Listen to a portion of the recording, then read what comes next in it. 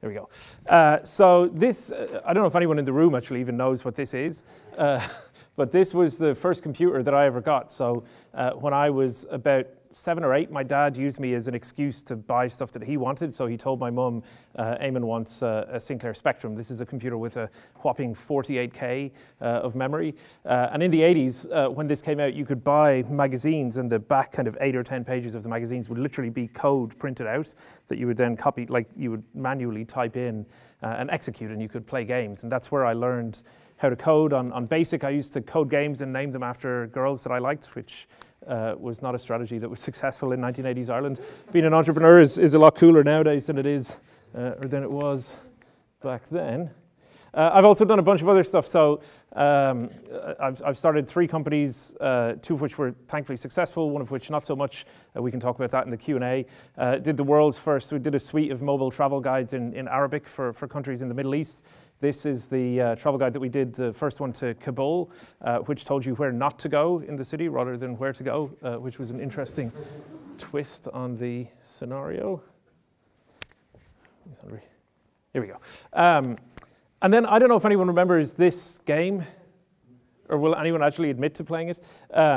So Farmville is a game that came out on Facebook in 2010. It was a farm management game. So you could plant strawberries, harvest strawberries, milk cows, help your friends, do all of these different things. But it was a very kind of spammy user interface. To actually do anything, you had to invite your friends to do things. So it's like, oh, help me get the lamb home, help me do all of these kind of different things. And what it led to was lots and lots of people getting notifications like this. So before Facebook had the algorithm in its news feed, this was what you used to see, like just endless lines and lines and lines and lines and lines of people kind of doing nice things to one another on Facebook. And people got very annoyed by it. So this is one of the things that people put up. This is the kind of PG-13 version of it. Like, this is what I can actually show, and you're all grown up, so, you know. Anyway, people hated it. Like, it was incredibly annoying, incredibly spammy, incredibly scammy, and all of these things. And so some friends and I were sitting one night indulging in one of my favorite pastimes. We were sitting in a bar in Dublin, getting a few drinks in, and we were increasingly frustrated with what was happening with this game. And so we thought, well, why has no one come up with a way where you can do really horrible things? Like, why do you have to be nice and say, oh, I'm going to, help you, harvest strawberries on your land? Like, why can't you fuck with people who were playing Farmville? And so we came up with Farmvillain, where you could do really horrible things. So in this instance, you could give your neighbors cows mad cow disease, you could salt the earth on their land, you could do a bunch of other horrible things to them.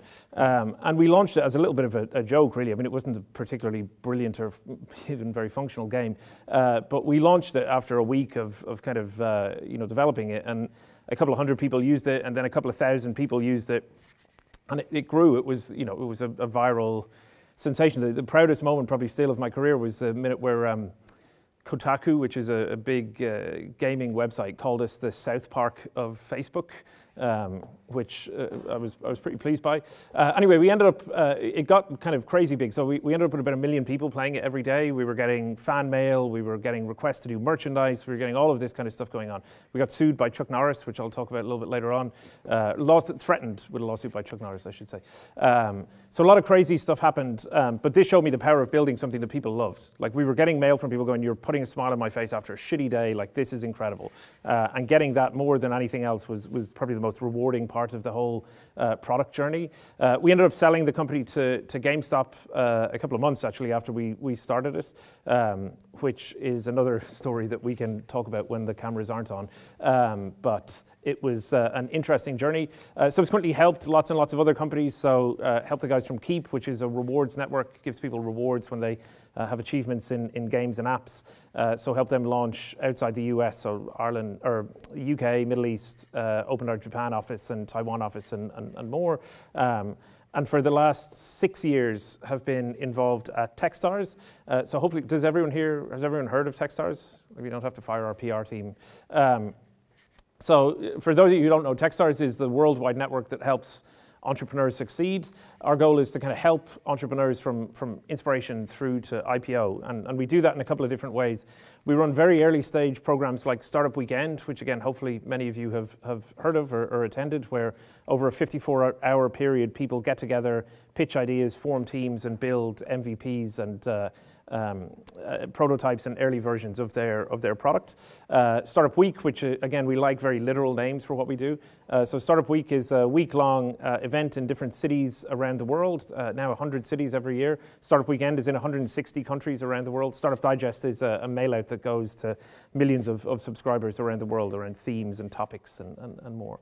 And we run accelerator programs, which is what most of my time is taken up with. So we have invested now in actually these numbers are slightly out of date, but over 2,000 companies who've raised over $6 billion. The portfolio valuation is close to $20 billion now, and we've had probably closer to 200 exits, which is great. So we try and give companies 2 years worth of experience in a 3-month period. We invest in about 500 companies every year around the world, and we do programs which are horizontal, which is what I do, kind of any stage, any sector, any type of company, and then we do partner programs with Barclays around fintech, for example, Amazon Alexa around voice technology, with Samapa Next in Lisbon around kind of travel technology and other areas. So again, going through a program, but also building a relationship with a big corporate. And we do lots of other stuff after, so it's not just, you go through a 3-month program and it's see you later. We run lots and lots of networking events. This is an event we did in Oakland last year where we had 800 founders, 300 VCs, and 300 corporates come together for a kind of 2-day festival of networking and hanging out. This was our first IPO, so SendGrid, who went through our Boulder program in 2009, went public 2 years ago, and were subsequently acquired by Twilio. And this is the footprint that we have now. So as I say, Startup Weekends happen in 160 countries around the world, 1,000 events a year. We have accelerator programs in 26 cities around the world, and staff now in 45 countries around the world. So we've got a pretty big group. And every single company that I've met doing that, and I've invested in 48 or 49 companies now, soon to be 59, hopefully. But what everyone wants is this, right? Some number going up and to the right over the shortest possible period of time, like users, retention in a crazy world, like maybe even revenue. So, everyone wants this kind of hockey stick. The reality when you start a company is much more like this, where you get your initial bump of initiation from TechCrunch, where lots of people use the product, then the novelty wears off, the kind of trough of sorrow happens, and then, if you're unlucky, the kind of crash of ineptitude or the company doesn't work out. But it takes a very long time to actually build something that's sustainable, scalable, and is going to turn into, a big business. And in Europe, sometimes it takes a little bit longer than in the US for things to really kind of get going. But obviously, everyone wants to get to that kind of upside. But it's not all bad. Does anyone know what this is? So this is the first page on the internet. It's what Tim Berners-Lee put up, now depressingly, actually quite a long time ago.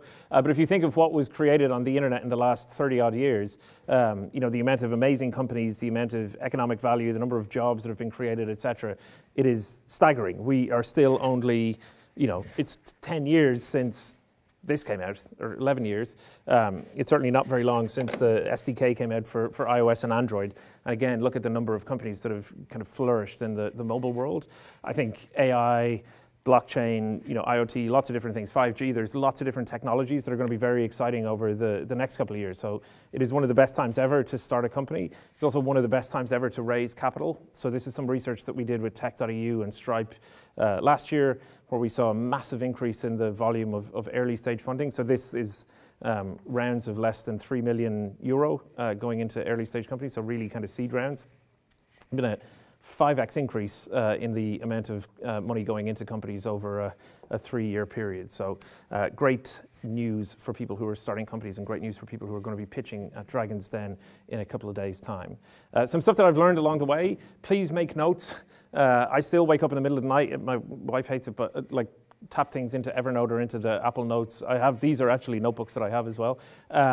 So, I'm sure we've all, and I'm guilty of this, you have an amazing idea, and then, I won't write it down, I'll remember it tomorrow. And then the next day you're like, hang on, what was I thinking about on the bus yesterday? It was a really actually important, and then you can't remember it. So make notes as often as you can. If people, and even little things like follow up on emails and stuff like this, it's really important.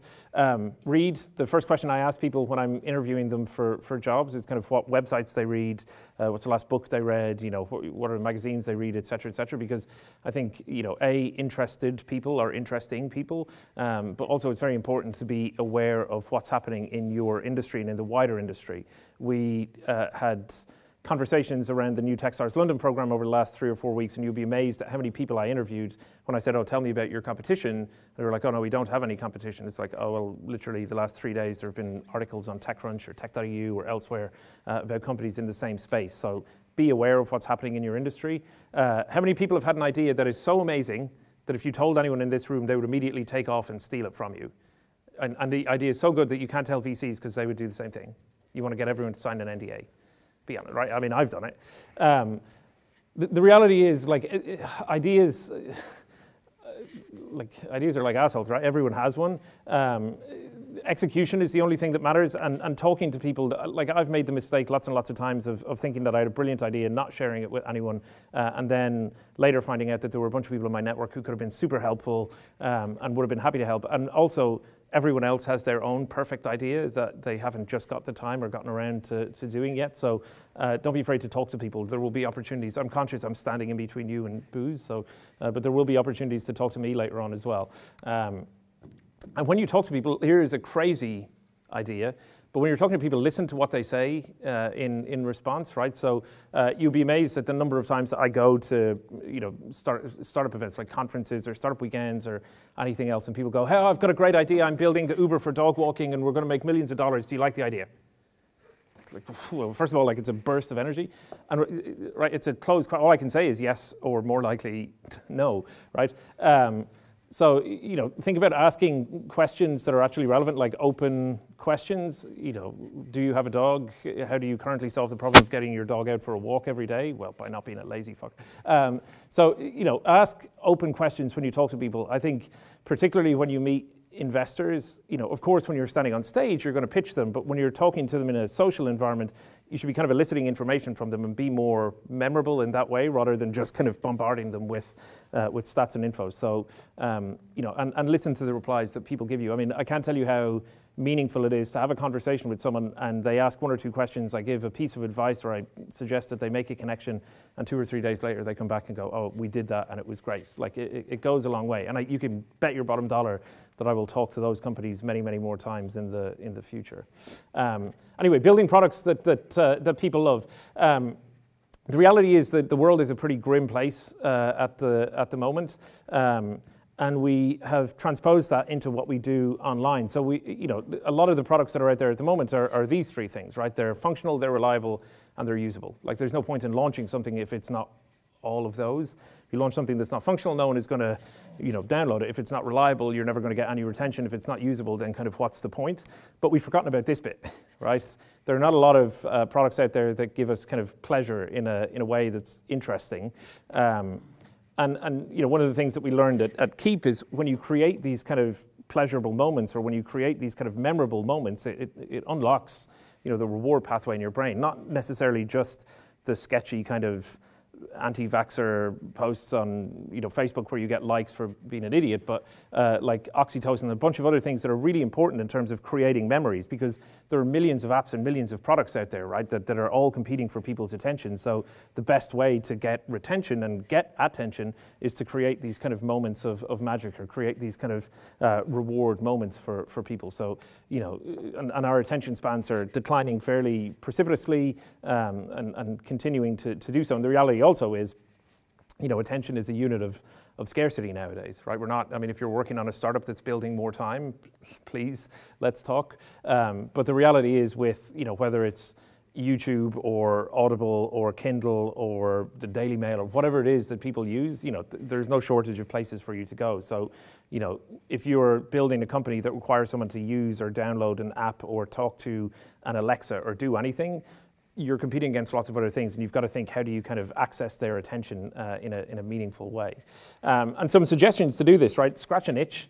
So I'll give you an example. We see lots of companies pitching us solutions on an ongoing basis. And one is, I've been a lawyer for 20 years, and every day of those 20 years, I wasted 2 hours doing process X. And it was really annoying. And then I was at a barbecue with a friend of mine from college, and I talked to them about process X, and they said, why don't you just implement, application Y? And so we decided to start a company, and we built it together, and now we're looking for investment. Versus, I read an article in Harvard Business Review that said lawyers waste a lot of time on this, so I started a company to do it. Right? The person who is scratching an itch that they feel themselves is far more likely to be passionate about the product, engage with the product. In the case of a lawyer that I mentioned, they probably have lots of friends who are in that industry, etc. So when you're starting companies, think about itches that you have in your personal life that you're scratching, or itches that you have observed in other people's lives. And that doesn't mean everyone has to be a lawyer for 20 years to do a legal tech company, but you do have to identify an itch and kind of think about what's the unfair advantage that you have when you go into that market. How are you going to acquire your first couple of customers? How are you going to get your first 1,000 users if it's an app? How are you going to get any users? No one downloads apps anymore. So what are the things that you're going to do to actually kind of get over the line in terms of gaining a little bit of attention, gaining a little bit of traction, gaining a little bit of growth or a little bit of revenue? And as you're thinking about ideas, you should be on all of these places seeing who else is doing it and who else can you learn from, right? AngelList, and list your company on there, because these are hygiene factors. If I'm doing due diligence on a company, I'll go to AngelList and F-Success and LinkedIn and see, we see a lot of people applying for programs, and I understand, people maybe haven't left their job yet to start the company, but we see lots of people kind of, whose company doesn't exist on LinkedIn or any of these places, and it can be a little bit, if you're asking someone to give you $100,000 or $500,000 appearing to exist is an important thing.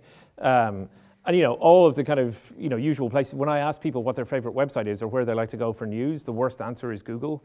I think people should be aware of Product Hunt and Hacker News and Reddit, The Next Web, TechCrunch, like all of these, Tech.eu.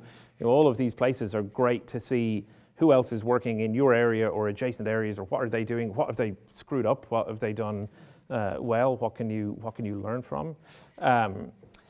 Find a great co-founder. So, when we assess companies at Techstars, we talk about team, market, traction, idea. And so having someone that you can go on the journey with is very important for a whole bunch of reasons. I think, being a solo founder is difficult. I've invested in a few and some have been successful, but it has been a very difficult journey for them. So having someone that you can kind of talk to is probably one of the most important things, but also, having a good balance of skills in terms of business and technology, or, idea and execution, that side of things is really, really important. And surround yourself with great people, like those of you who are here and engaged with Future Worlds are lucky, right? It's getting amazing mentors, getting, board members, getting advisors, getting people who can, help you out with an introduction or a connection, right? I mean, we talk about Techstars as a mentorship-driven accelerator program. The first month of the program is connecting the companies with about 120 different mentors who can help with legal, finance, marketing, kind of you name it.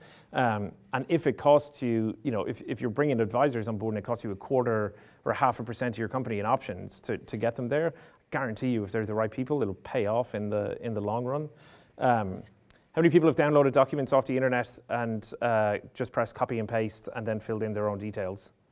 Okay, I see one person, wry smile in the front, who won't put their hand up, and one person who's honest, and then a bunch of liars. So get a lawyer. In all seriousness, there, like Seed Legals and a couple of others will be amazing in the early stages of your process. And little things like getting co-founder agreements, shareholders agreements, all of this stuff is really important, because it can come back and bite you in the rear end in the future. We got sued by Chuck Norris. We put a Chuck Norris character into Farm Villain, and it was when we were launching the iOS app, and we sent it through, and the guys from Apple came back, the reviewers, they were like, "Are you sure about this Chuck Norris thing?" I was like, "Oh, fuck it, just put it, it'll be fine." And so we launched the app, and about 2 or 3 days later, we get a letter from, name, legal firm, representing Mr. Charles Norris, unauthorized usage of his image rights, et cetera, et cetera, et cetera. And so we're like, "Oh, fuck, we have to pull the app," and we made a donation to charity and all of these things. We emailed the Apple guys, we were like, "Did you know this was going to happen. They were like, you'd be surprised how frequently this happens. And he finished the email with the words, "Don't fuck with Chuck." It was very sage life. Everyone remembers 2 or 3 things from a talk, right? If you remember nothing else, don't mess around with Chuck Norris's legal team. But in all seriousness, anyone how many people here have started companies already? How many people are thinking of starting a company? Probably should have opened with that, but there's a great book called Venture Deals by my colleague Brad Feld, which I'm sure there are probably copies of it in the library, but you can access it pretty easily. There are a lot of legal terms in there that you should learn about, but vesting is the most important one. Vesting is the idea that you and your co-founders don't all get your shares all at once. You earn them over a period of time, typically kind of years, 4 years, 5 years. We have had situations in Techstars companies previously where there has been a co-founder breakup or breakdown of some description, and they have been left with a co-founder owning 30% of the company and not involved anymore. And it becomes very difficult to take shares back from people once they've earned them or vested them. So just be conscious of all of these things.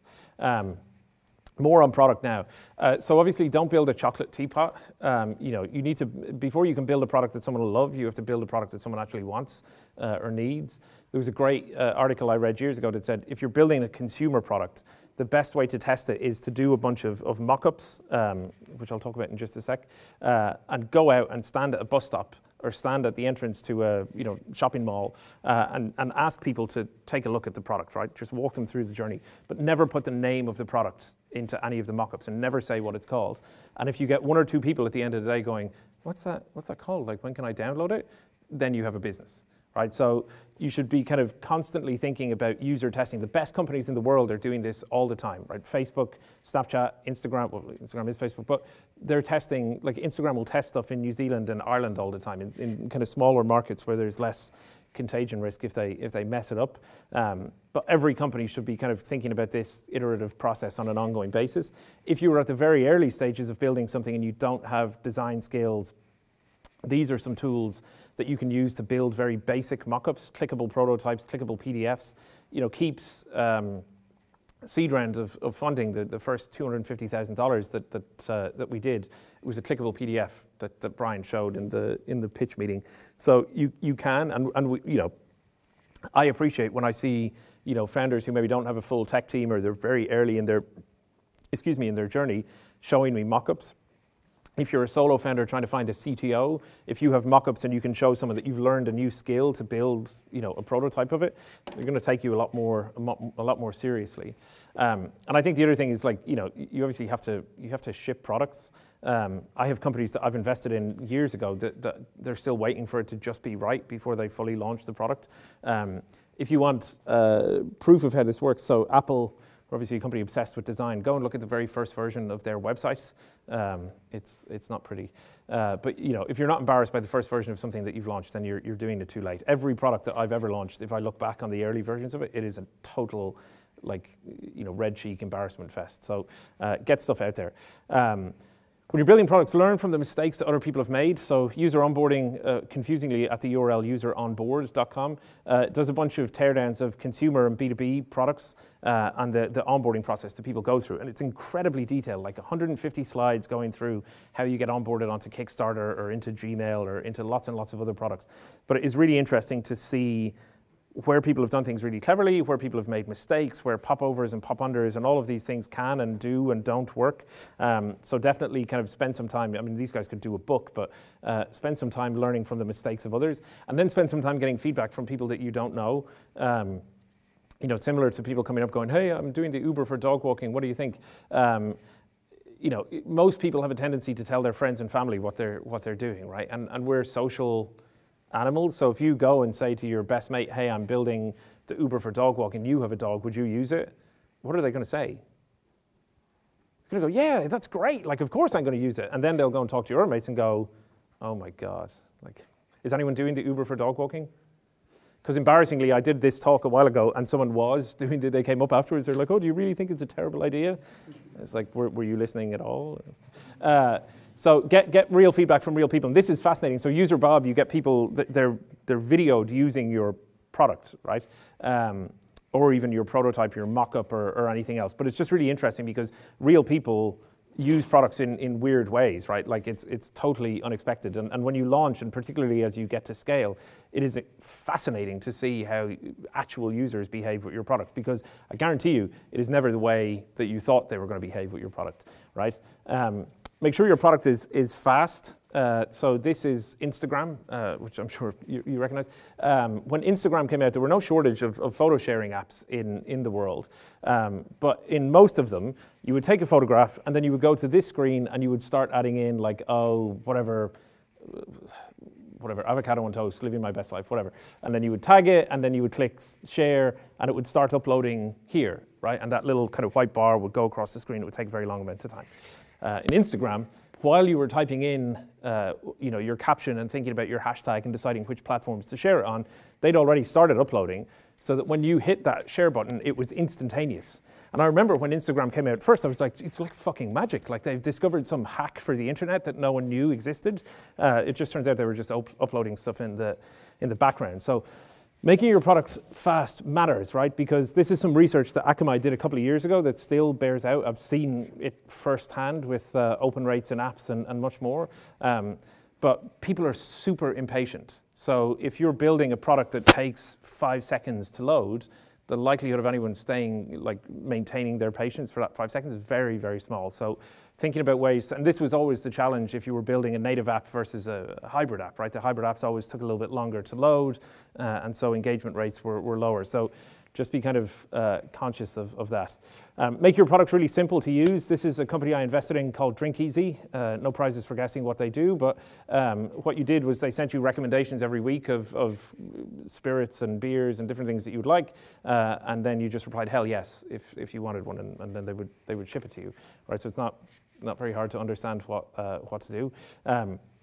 Building B2B products, like can you remove friction from a process that people are doing? We have a company working on a company called Flawless that went through the most recent Techstars program that's just working on a very simple process around QA of apps, which companies spend hours and hours and hours going forward and back on email. They've just built a tool where you can go forward and back within the app development environment and Slack, right? So removing friction from that process, it's saving a lot of time and saving a lot of money for people.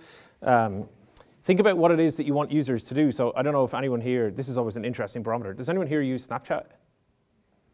Okay, so the shorting the stock was probably the right thing to do. So in Snapchat, what's the first thing you see? Well, for the people who use it, for everyone in the room who doesn't use Snapchat, the first thing that you see when you open it is the camera, right? Because what they want you to do is use the camera.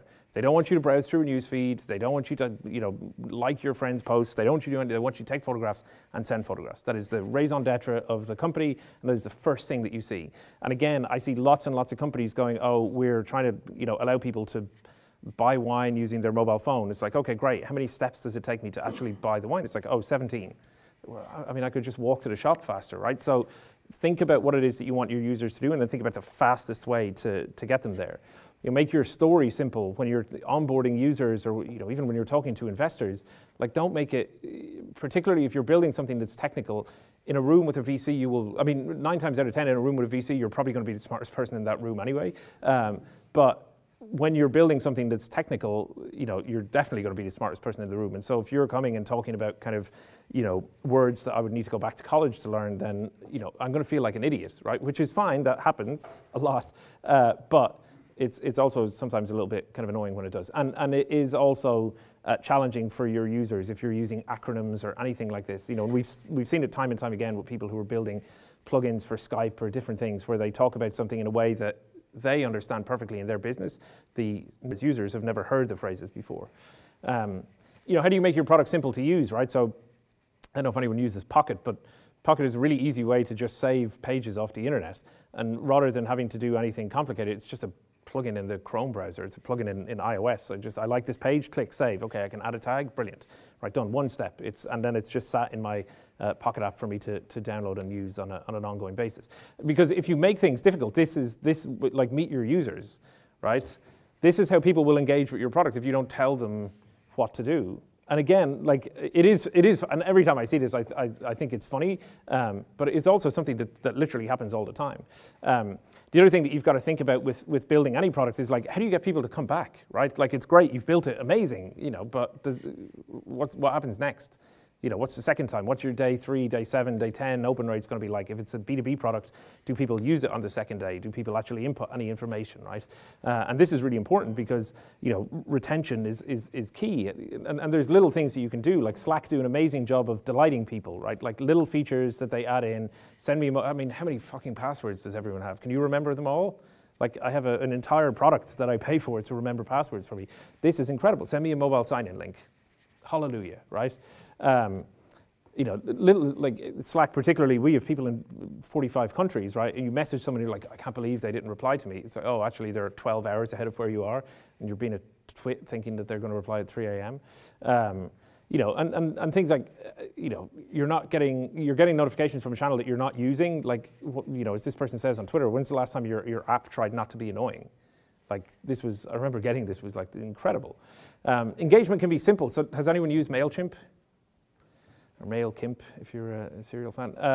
MailChimp, when you send, so first of all, before you send the email, the monkey sweats, right?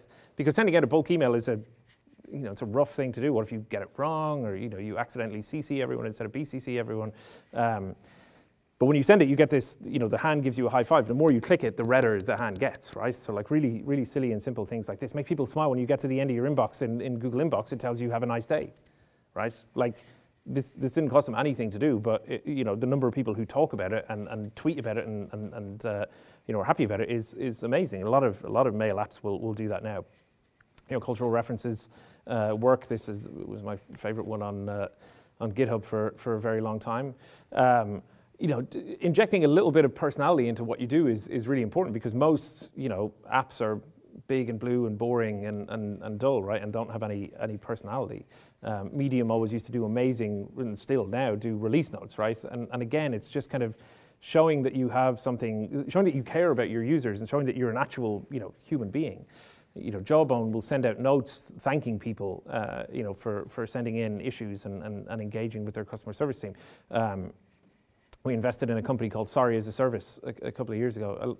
Not only do Techstars do things that are very obvious, like investing in companies where it's obvious what the company does from the name, but they send out sorries on behalf of companies who screw up. And so if you have a failed transfer with TransferWise, which is obviously something you don't want to have happen, they'll send out a personalized apology in cakes or flowers or various different things on your behalf. But again, it's treating people like human beings, right? Your users are not just some number, right? They should be actual people to you. And this is why, right, retention matters. You know, the probability of selling to someone that you've already got in as a user is much higher, you know, than it is for someone new, and you know, increases your profitability fairly substantially as well, which obviously increases your chances of getting more revenue, or more investment, or whatever it is that you want. The other thing I would say is don't be afraid to change, right? So this is an app called Bourbon, which was like Foursquare or Goala back in 2011, 12. You could check in places and do various different things. And you know, approximately no one was using it, but the founders saw that people were using it for one thing specifically. So they would take a photograph and they would apply a filter to it, and then they would take a photograph of their screen and then share that photograph with the filter applied somewhere else. They were like, oh, it's kind of interesting. Like, I wonder why that's happening. And then they decided, okay, well, actually, basically no one is checking in on this product, but they are doing this interesting thing. Maybe we should ditch the check-in app and launch a product where people can apply filters to their photographs and then share them on Twitter or Facebook or whatever else. And they launched a product called Instagram, which 13 months later sold for $1.3 billion. So don't be afraid to pivot. For people who were pitching at Dragon Center in general, a few other things. So I'm a massive Star Wars fan, in case previous slides didn't give it away. But when the first teaser trailer came out for the Force Awakens movie, it was, you know, there has been an awakening kind of thing. I was like, just take my money, right? Fuck it. I don't care how much it costs. Like those movies and the Avengers movies, a bunch of other ones have done them really well. Those teaser trailers where you're like, I now need to know more about this company or about this movie. When you're pitching an investor, it should be the same, right? I don't want chapter and verse in the first meeting. I want to be interested enough to go, okay, now I want to spend 15 minutes or 20 minutes or half an hour to learn more about this company. My old sales director in one of my companies used to say the goal of every meeting is to get another meeting, right? And so if we meet and you pitch me your company, the goal then is to get another meeting where we talk a little bit more about it, another meeting where we dig in deeper, another meeting with someone that I trust, a meeting where you meet all of our investment partners, and then the next meeting is when you're part of Techstars or we've made an investment. Then the next meeting is hopefully a board meeting. So think about ways to kind of engage people, and sometimes less is more. Like, there was a Dave McClure who started 500 Startups. There was a brilliant video of him a couple of years ago where he was like, why can't pitch competitions just be 2 slides? It's like, we allow people to send money from one place to another. We have $200 million in revenue. You want to know more? Come and talk to me afterwards. It's like, all right, you don't always have to have $200 million in revenue, but what is it that's going to get someone excited enough to go, I want to know more about this company? Like, what's your secret sauce? What's the unfair advantage? Going back to what I said earlier. Some final tips. Be personal with people, right? This is the worst sentence in the English language. Hi, I'd like to add you to my professional network on LinkedIn. If you can't be arsed to say, hey, Eamonn, we met at the event at Future Worlds, you don't even have to tell me you liked my talk, but I mean, flattery works. Be personal when you're connecting with people. If you're pitching people for investment, any of these things, right? It's just incredibly important to be engaging. Don't be a mass mailer. Hello, merge contacts _first _name. I'm really keen to discuss how we can support your agency's future growth, right? I have been called a lot of things in my life. Merge contacts _first _name. Not that, and I'm not in an agency, right? So don't be a mass mailer. Likewise, this guy emailed a while ago. We're making the easiest 3D design platform, so even children can make 3D models for blah blah blah blah. Our pitch that can be found here. I was wondering if you could advise an early stage VCs who'd be interested in edtech. Now, I'd never met this person before. I was like, well, surely if you're looking for VC funding, it's kind of your job to figure out who you want to actually invest in the company. So, don't be, and this obviously went out to everyone whose, email address was stolen from LinkedIn or whatever. So just be a little bit personal. This was Brian, the CEO, Keep sent this email to the CEO of American Express, right? Taking the flyer, don't know if this will ever reach you, you're going to try anyway. You're inspiring, leading the charge in building at the world's freshest financial everything company. In 2011, American Express was a lot of things. It was not the world's freshest financial everything company, but flattery works, right? Awesome and daunting at the same time. You brought a lure to people, blah, blah, blah. I'd love to trade some thoughts with you over lunch and dinner when I'm in New York later this week. Give you my perspective on how a rewards layer will rule the world. Amex ended up investing about 4 months after this. He got the meeting in New York that week, and Amex invested in the company. Likewise, he did something similar to the guy who started Publicis. We were on the Eurostar going to Paris a couple of years ago. He sent an email going, hey, love this article that you'd written in the FT. Can we meet later today? And I was like, yeah, okay. So being personal, flattering, all of this kind of stuff, it really works. Be nice to journalists. This article was probably worth about $40,000 a month in revenue to this company in terms of the volume of attention it brought them. Mike Butcher wrote a great article on how to contact journalists, and the people from Blonde 2.0, which is a PR firm in Israel, wrote a series of articles with European tech journalists about how to pitch them and what tools to use, et cetera, and we can chat a bit more about that in Q&A. As you're building your company, find partners. When we launched Keep into Japan, no one knew what Keep was. B, the games that the product was actually active in were ones that were popular in the US and Europe, but maybe not so much in Japan. And so we had some challenges, figuring out how we would actually get enough users. We ended up partnering with has anyone been to Japan? So Lawson's is a big chain of convenience stores. There's like hundreds of thousands of them across the country. And we were partnering with them. They were the rewards partner. They were giving us this fried chicken. Japanese fried chicken in convenience stores is incredible. And so we were talking to them. We were like, oh, we need to get a little bit more exposure. And they were like, oh, they sent us this out of nowhere. And I was like, okay, it looks amazing. What does it say? And they're like, oh, it tells people to download these games. We give them a URL, et cetera, et cetera. And we're going to put one of these in the window of every Lawson's in Japan for a month. I was like, okay, that's amazing. And those games ended up getting, it was tens and in some cases hundreds of thousands and millions of users as a result. We ended up generating, hundreds of millions of impressions, and the launch was extremely successful. Likewise, Paranoid Fan is a company I invested in a couple of years ago who do partnerships with all the NFL teams, Manchester City, a bunch of others. And before every game, their app is featured on the Jumbotrons, they're in match day programs, all of this type of stuff. So partners as a distribution channel are incredible nowadays because it's harder than ever to get exposure and awareness. And that matters because you have to stand out, right? In a world where there are millions of apps on the App Store, where there are millions of products out there that people can use, there are endless Kickstarters and Indiegogos and everything else, you know, standing out really, really matters. I'll skip this, but do be excellent to each other, as Bill and Ted once said. And that is it for me. Again, this is me on Twitter. This is me on email. You can go to futureworlds.com/ask if you've got any questions, but thank you for your attention and sorry to be wandering in and out of your field of vision.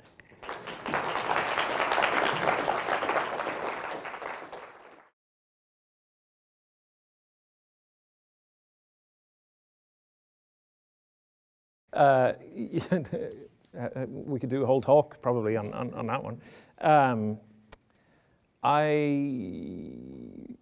I wish I'd invested in Impossible Foods. I didn't, not that I had the opportunity, well, not yet anyway, the opportunity to.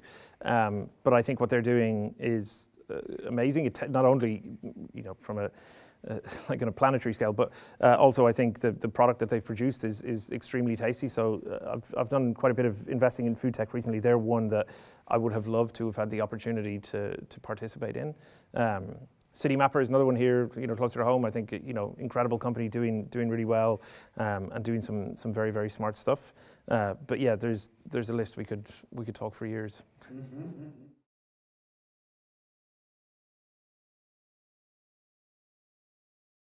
Very, right? So I launched, the third company that I launched, which didn't work, was a mobile education platform, right? So we launched it in 2011, and it was kind of a collaborative, competitive, and kind of gamified environment for people who were taking SAT tests. So you could go in and do quizzes, you could earn points, you could help your friends, you could do all of these things.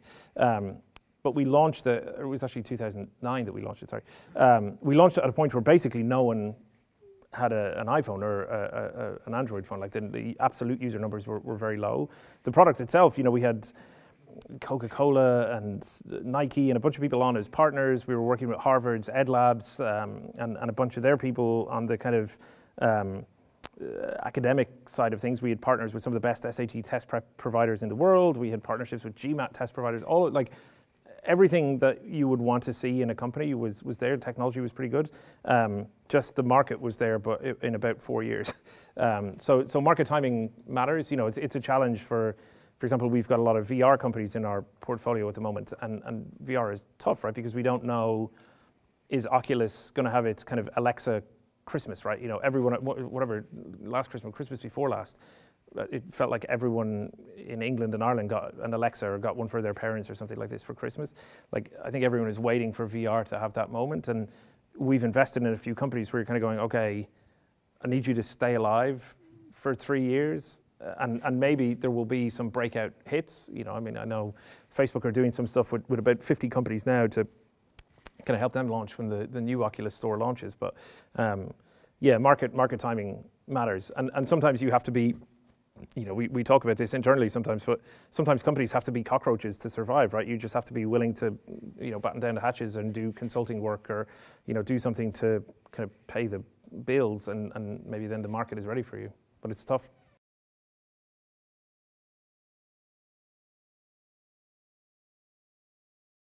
Yeah, I think you know, as cliched as it sounds, like when you know, you know. I mean, with the mobile education business that we did, like I ran it into a brick wall, I don't know, a dozen times probably, and eventually sat down with a couple of friends of mine. I was like what am I doing that's wrong here, right? I'd had 2 successful companies before. I kind of knew a little bit of what I was doing, and they were like, well, no, you know, does anyone actually, is anyone using it? I was like, well, no. And they were like, well, you know, there's what's going wrong. Like, it's not that you've built a shit product, or it's not that you have a terrible team, or it's not anything else. Just that, like, there's no one there. And then it becomes a question of like, well, am I willing to wait what could have been 4 or 5 years for someone to get there? And then you start to kind of internalize and ask questions of, you know, are you willing to do that? And you know, how do you actually keep the lights on? How do you pay rent? How do you eat? You know, all of these things are incredibly important. So I think it's by talking to people, it's by having conversations with folks who've been there, with mentors, with advisors, and taking their advice and guidance on board. But the other thing I would say is you will, and I've seen it dozens of times with companies that I've invested in where it hasn't worked out, with companies that I know where it hasn't worked out.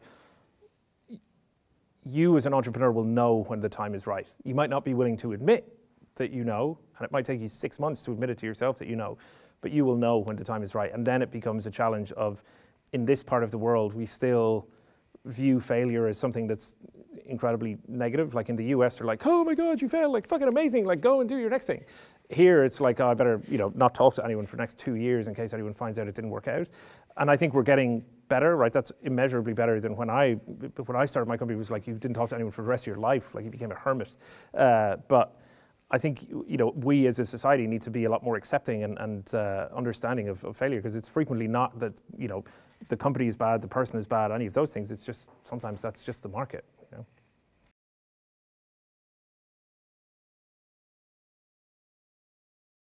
There's a bunch of different ways. I mean, the people I started companies with were in 2 cases someone that I went to secondary school with, and in 1 case someone that I went to college with.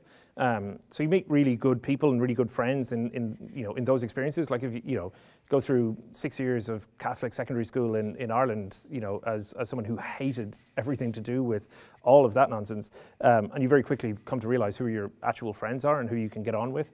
Likewise in college, you form friendships pretty quickly. So finding people that you really get on with is obviously one way. I think the other way is, we see a lot of companies, probably 20 or 30% of companies that come through a startup weekend end up staying in existence, right? So if you're going to something, whether it's Future Worlds, whether it's a startup weekend, whether it's meetups, whether it's talks like this, you're self-identifying as being interested in something to do with the entrepreneurial journey. And so it's meeting people, it's having those conversations, it's talking to people, right? Like I talk to a lot of people who are looking for co-founders, and I go, well, have you asked anyone? Have you told anyone what you're working on? Have you asked them to be a co-founder? No.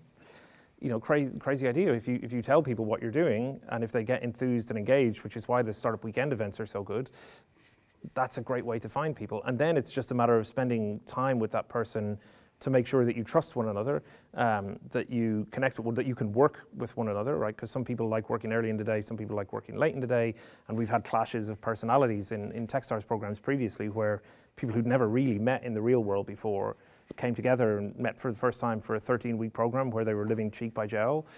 That doesn't always work, so you've got to build a little bit of a relationship with people, I would say. But it's tough, right? Like, starting a company, I mean, I view every investment that we make, because we're investing pretty early, you're talking about it being probably a 10-year, maybe 12-year life cycle, maybe even more in some cases with companies. And so in a lot of cases, I'm going to be on the board. I mean, I'm already on the boards of companies for 6 years, and you're going to be working with your co-founder for a long time, even the co-founders of businesses that I started in the past. In 1 or 2 cases we still talk a lot, but it can be a tough process to go through. So I think you've got to kind of do your due diligence on one another and really build a relationship over time.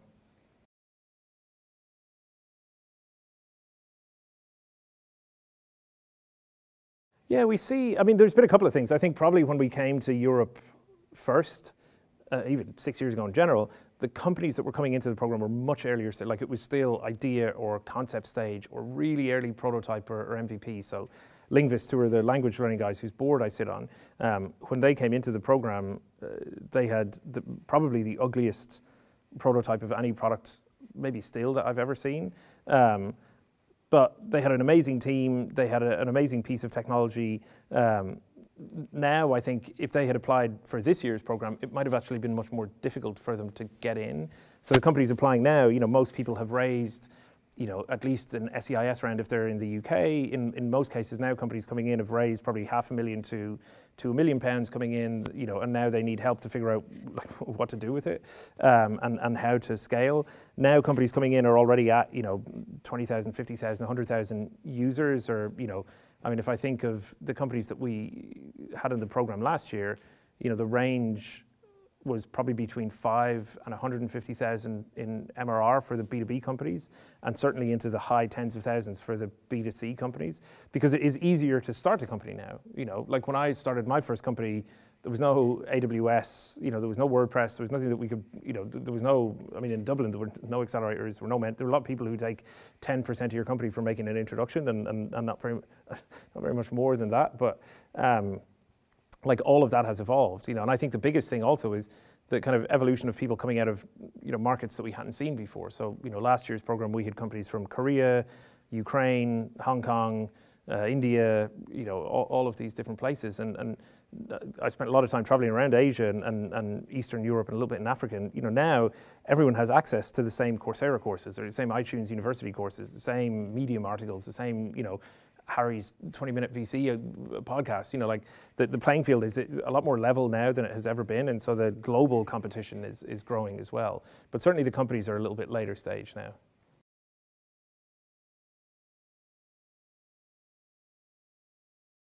I think it's build, whether it's with us or with any investors, build a relationship. I mean, most companies apply for Techstars at least twice before they get in many cases. I mean, the Paranoid Fan guys that I talked about earlier, they'd applied, it was the 8th time that they applied that they got into the program. And they're now arguably one of the most successful companies that I've ever invested in. But the previous times that they'd applied, they just weren't ready, right? The fit wasn't quite there, the momentum wasn't quite there, the traction wasn't quite there. But they were really good at building a relationship with people in Techstars throughout that entire process. So they would continually kind of send us update emails saying, hey, once a month. And I tell if you take one thing away from tonight, it's create a monthly update email that you just send, whether it's to the people that you meet on Future Worlds, whether it's to friends, family, investors, mentors, anyone, because it kind of holds you to a cadence of communication. It helps people kind of see what's going on and track momentum. And in my case, in a lot of occasions, you meet a company on kind of day 1 or day minus 10 in some cases, and over a 2 or 3 or 6 month process, you get enough data points to go, okay, I'm going to make an investment now. And I mean, we have companies that will be joining us on this year's Techstars program that I first started talking to 18 months ago. Right, and they have just kind of kept me informed, kept me updated, but the stars haven't quite aligned for them and me, and that's that's not on them. That's in some cases on me. But after building that relationship for a long time, now I know, okay, I can make this investment, I can make this work. So I think don't be afraid to, we all, I think pretty much everyone at Techstars is on Twitter. Everyone has. If you see my email address is eamon.carey@techstars.com, you can probably take a wild guess at what everyone else's address is at the company. So I would say just kind of get in touch with people, but be personal. Like if you're going to talk to KV, who runs our fintech program in London, email them and say, hey, I read about one of your companies after demo day last week and I was really impressed with what they'd achieved in 3 months. I would love to have 10 minutes of your time to ask you about this specific thing, right?